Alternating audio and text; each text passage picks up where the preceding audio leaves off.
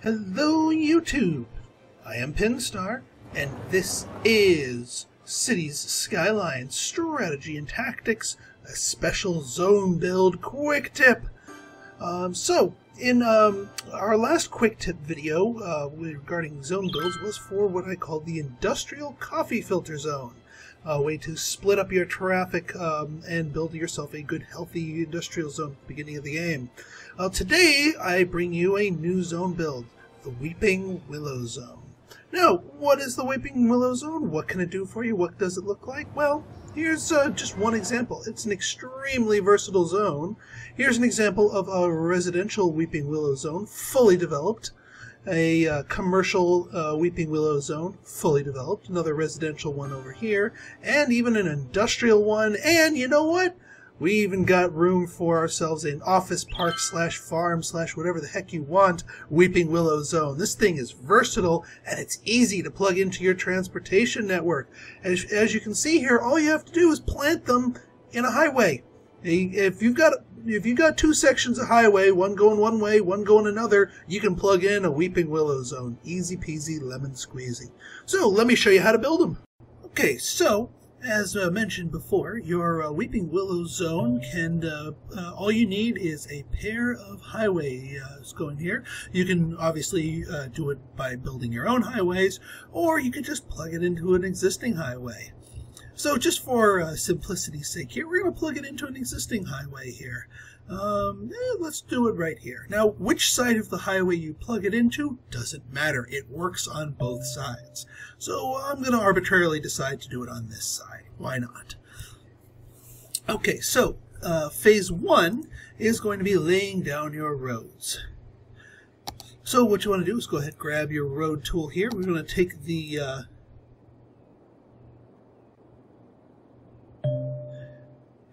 two-lane one-way road and plant it basically wherever you want to put. Think of the Weeping Willow Zone as well a tree, and at this point we're planting the trunk here. So wherever you want the base of the zone to be, pick that on your highway here. So we're going to do it here. So perpendicular to the highway, you want to pull this out 4 lengths. And what I mean by length, see these little notches right here? That's 1. Up here, that's 2. We want 4 notches, 4 lengths worth, like so.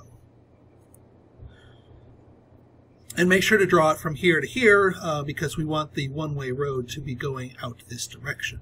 So from the top here, you want to grab it, and again, perpendicular to the road, pull it out 2 lengths to the right, and then also 2 lengths to the left, like so.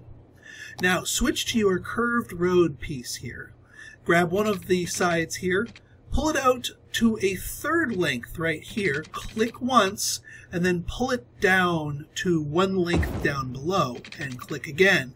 That will give you a nice, clean, simple 90-degree turn. Do the same for the other side. So, all right, go ahead and switch yourself back to the straight road tool. Now on this side, we're going to drag it down straight down to the highway and link it right back up. This should give you a nice straight road here without any jaggedness in the zoning plots here. Now on this side here, we're going to do the same exact thing, but we're not going to leave this like this. Because the way this zone works is traffic coming down the highway will enter the zone through the trunk.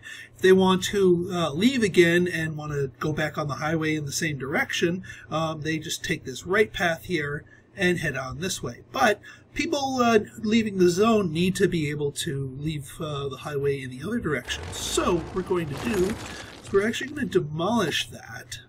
Go back to the one-way tool here. Going to hit my page up button to lift it up 1 length, stop it right before the highway, plant it, cross the highway. You want to go maybe 1 more length beyond the normal highway here, just to give you a little wiggle room. Plant that, switch over to your curve tool like so, do maybe a 45-degree angle here, hit the page down button to tell it to go down, and then plug it back into the highway like so. And so there we have a nice clean road connection here. Maybe not so clean looking, but it's functional. Now, for the innards of the zone here, what we're going to want to do is go ahead and grab the two-lane road tool, so not the one-way anymore. We're going to start here at the bottom, and what we want is, oh yeah, also want to make sure we go back to our straight line tool here. Is make sure you want the zone down there at the bottom so that the four square lengths touch against the highway down there. So there's very little wasted space down there. And you want to pull this out until the highlighted reaches the back line of the zones from the one-way road, like so. Then do the same thing in the other direction. Just pull it out until it's touching the zones there, like so. Now, going up further in the spine here, you want to pull it up. Now, you want see that one little tile space in between the two roads there? You want that. You want it so that this little space right here is without zoning here. That is by design. And do the same on the other side.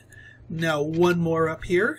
And again, we're going to be observing the one tile spacing thing on either side of this, like so, and like so. More on why we're leaving little spaces there in a moment. Now, the last thing you're going to do for your road network here is I'm going to switch over to the Highway tab, click the Highway Ramp tab. Then on the little junction where this road turns into a ramp, pull it and connect it to the end of that line right there. This is what I call a recycle road. If a car is coming and leaving the zone in this direction, or say they have to service the zone over here, but they're not ready to leave the zone entirely, they can bail out on this recycle road and go back somewhere else in the zone rather than being forced into the opposite direction of the highway. Okay, so that is part one for drawing the road structure. Step two is the services. So one of the benefits of the Weeping Willow Zone here is that you get very efficient use out of some basic zones, very good coverage, I should say.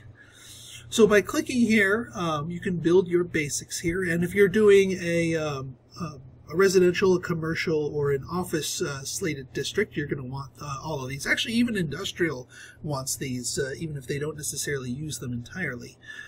So we're going to go ahead and build. You only need the smallest of each type, so a medical clinic down here. You want it here at the base of the tree. See how it covers the whole zone? Yeah, it gets a little gray towards the edge over here. But as far as coverage is concerned, it still reaches there without a problem. Go over here to fire and do the same as well. Go over here, small police station. Again, you want to make sure it's facing that bottom road so that that bottom road gets coverage.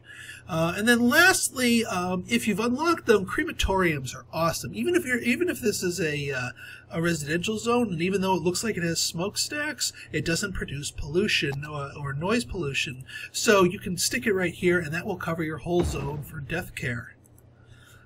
So that will cover all of your basic services there. Now the other thing, if you are doing a residential, a commercial, or an office district, your zones are going to want some decorations. And a great way to do decorations is the Japanese garden. The Japanese garden works really, really well with the Weeping Willow Zone, and actually is kind of fitting, I suppose. So what you want to do is, in the middle section on the bottom row here, what you want to do is you want to go 8 squares from the spine here. So 1, 2, 3, 4, 1, 2, 3, 4, 1, 2, 1, 5, 6, 7, 8. So 8 squares from the spine, place it right down here, like so. You'll notice that that covers all of the zones on this half of the zone. Do the exact same thing with another Japanese garden on here. So that's 4, 5, 6, 7, 8 zones here. Oops. 1, 2, 3, 4, 5, 6, 7, 8. Covers all but that one tile over there. So yeah, 8 and 8. That works out nicely. That way, all the zones, all the tiles in this zone are covered by at least one Japanese garden, and a lot of the lucky ones here in the middle get double teamed for extra high strength coverage. Step 2 in building your zone here is going to be threading it with skyways. So skyways are just another name I give pedestrian paths, and pedestrian paths are really freaking useful. Useful to the point where this zone is going to have just as many pedestrian paths as it will regular roads. So to start out your little pedestrian path network here, go ahead and select your pedestrian path tool, hit the page up button so you're starting at an elevation, and then in these little space gaps that we created in our zones here, build a path along them there. Now we're going to keep it elevated and keep it crossing over this central spine here, and yes, we're going to step on a couple of tiles here, that's fine. While you're drawing this, you want to make sure that this only occupies one line of zones. You don't want it spilling over into these and starting to step on zone tiles there. That makes the things inefficient. And then when you reach the end here, just hit the page down and have it hook up to the end of the road here, and do the same with this side as well. And rinse and repeat with, again, making sure that you're on the upper scale here with the other junctions here. Okay, so that's our first part of our things. Now, another part of our networking here is these little road nubs right here are really close to these. And since sidewalks count as their own pedestrian paths here, we can let our pedestrians who happen to be walking on these roads get access to the outer loop by using only 3 spaces here. So, very easy to do that. Just do a ground level pedestrian path along here. We don't need to do it with this road because our little bailout road here has its own little walkways over there. But for the others, it is a worthy sacrifice of those 3 tiles. Okay, so we've got the left to the right taken care of here, but we still have more of our network to draw.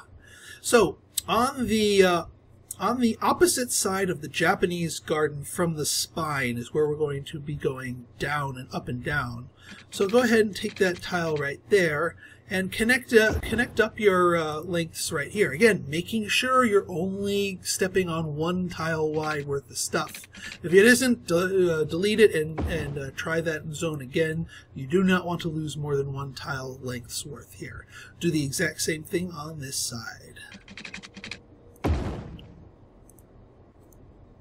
Oop.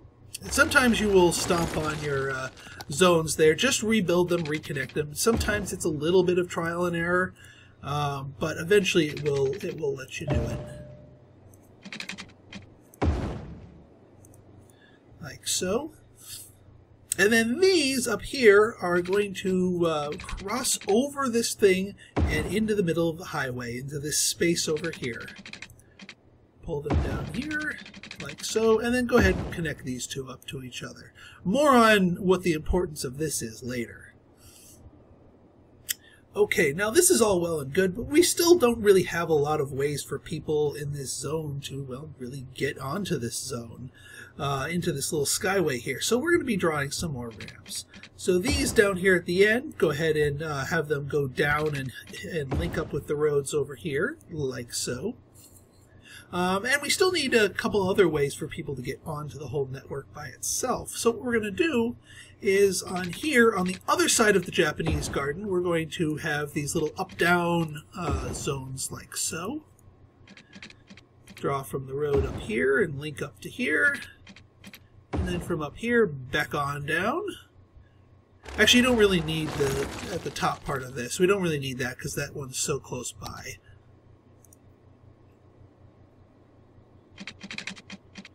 And then do the same on this side. Same on this side. And then over on the lower rung, do the same sort of connecting on here. Like so, like so.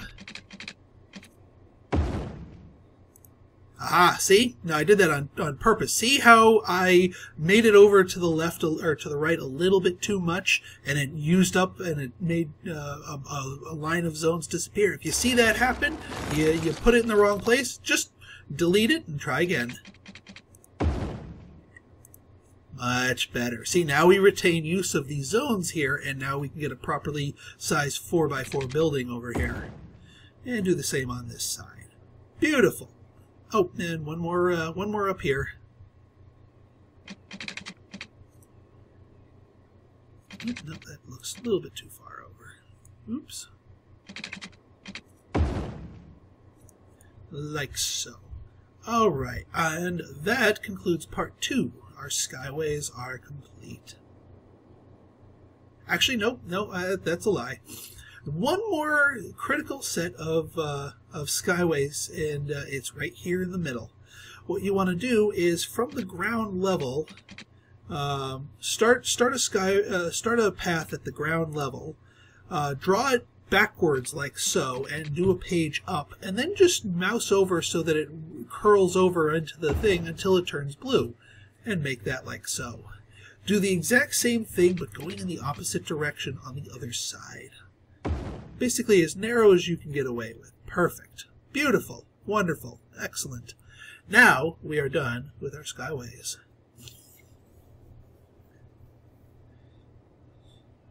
Okay, our next thing is mass transit, and how we are going to be handling mass transit depends on the flavor of zone that we're going to do. But regardless of the flavor of zone that you're going to do, the number one mass transit that really works well with the Weeping Willow Zone is a metro line. Weeping Willow is perfect for a metro line. And yes, I know it makes noise pollution. Even if you have a residential Weeping Willow, use it. Use it. Its benefit outweighs the noise pollution cost. Now, where are you going to put this? You want to put it on the central trunk, right here in the middle, right next to these two little curvy skyway things here. By doing that, basically the entire zone, if it so chooses to, can walk to and from your metro line. Then plug your metro line into the rest of your city, and now people can get to and from your Weeping Willow Zone without even touching the highway if they want to go that direction. Now, if you are doing a commercial flavored Weeping Willow Zone, I would highly recommend getting yourself a train station and sticking it up here. This will not only allow people to come and go from your zone via the railways, but it will also provide an avenue for tourists to enter your city. And the one area that wants tourists the most is a commercial center. So a commercial Weeping Willow Zone would highly benefit from a train station. I wouldn't recommend it for a residential flavored Weeping Willow because the noise pollution on this beast does not more than outweigh the benefit it provides. So I would skip it for your residentials. If you're doing an industrial flavored Weeping Willow Zone, you're going to want a cargo terminal on this side as well. And you could do a cargo on one side and a passenger on the other. That would work as well. Also, if your Weeping Willow just happens to be built up against a river, you could substitute those with cargo harbors and regular harbors, respectively. Now, if you're doing a residential flavored Weeping Willow, if the entire zone is residential, what you'll need to cover it properly is 2 elementary schools, a high school, and possibly a university if there's not one else somewhere else in your city already. So as far as the placement for these, whereas normal services like to be put down here at the bottom of the trunk, the schools like to be at the very top up here, in order to provide coverage to all the core of the zone. Even though it doesn't look like it reaches to the outer branches, it still does. I mean, kids walk to school, and they have a million different ways to get there. So even though the lines don't look like they cover it properly, it'll cover the whole zone. So we're going to build our 2 elementary schools here, like so. And we can go ahead and slap our high school down here. And like I said, if there's a university elsewhere in the city and it's decently close enough, you don't need to bother with it. Or if this is going to be your first university zone, you can find it a home right up here or so. it's hard to find a home with it inside because you're going to be stomping on the skyways. Also, in terms of mass transit, if you have not invested in a metro system yet, but you do have buses, a bus line in the approximate area of where our metro station is a fantastic placement of it as well. In fact, you can supplement your metro system with your bus system there as well. I would not recommend doing that for your industrial zone. There's going to be enough truck traffic flowing around your zone that adding buses into the mix is not going to help things. And then finally, once your zone is all done, go ahead and zone it up however you want. Now, you can zone it low density if you want, but you know what? This zone is built to handle high density, 100% high density. So if you want to maximize the effectiveness of your services here, go ahead and high density it up all over the place. Just boom, boom, boom, boom, boom. In fact, actually, it'd probably be easier just to do a big wah, like so. And voila, we have ourselves a residential flavored Weeping Willow Zone. Now, the last finishing touches that you can do here is go back to your decoration tool here. And this is more specifically for residential Weeping Willows. First off, if your highway is not the sound barrier flavor, do yourself and your citizens a favor and upgrade it to the sound barrier flavor. It is worth it to help with the noise pollution. And further help reduce the noise pollution for living right next to the highway, you'll notice that the zones have a little tiny space down here along the bottom. Go ahead and plant a row of trees right down here at the bottom.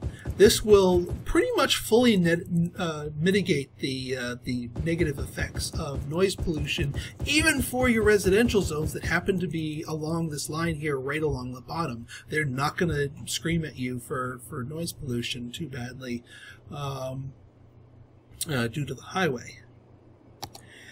And that, ladies and gentlemen, is that. Now, the main benefits of this zone here are several. First off, by using nothing but two-lane roads, both one-way and bidirectional, we have 0 traffic lights.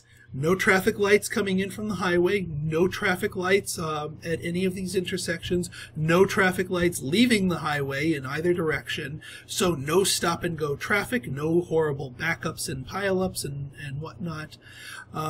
By utilizing this much coverage for your skyway, you encourage citizens to walk rather than take a vehicle.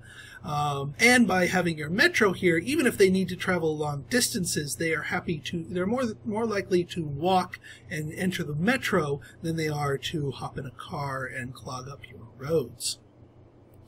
And lastly, like I said, this is versatile. Anywhere you have this, you can plug in another one. You could plug in another one facing the opposite direction. The only thing that kind of gets in the way, you might want to space them out, is these little connector roads.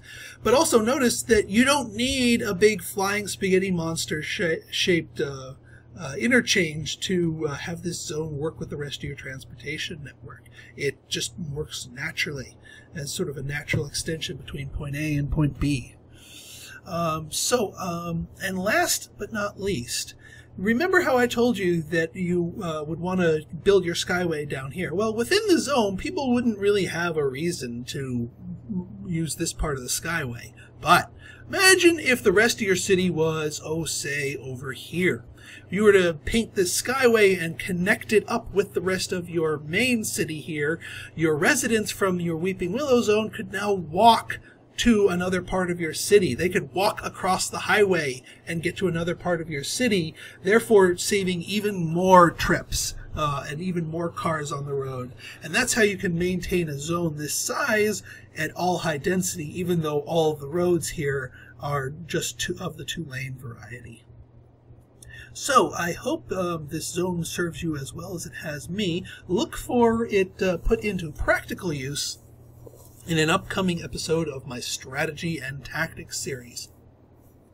So if you like this video and you want to see more like it, go ahead and hit that like button, hit that subscribe button, and leave me a comment, good, bad, or indifferent. Your feedback is always welcome. And if you have any questions about the implementation of this zone, go ahead and let me know there. Oh, one last tip. Almost forgot. If you're doing it for any zones that care about land value, upgrade your roads to the tree line variety. They'll like that. The zone retains its functionality just as well, but now it's pretty, and now you'll get more land value upgrades out of the deal here. So make that investment for pretty much any type other than industrial. Industrial doesn't care. So until next time, this has been Pinstar signing out. See ya.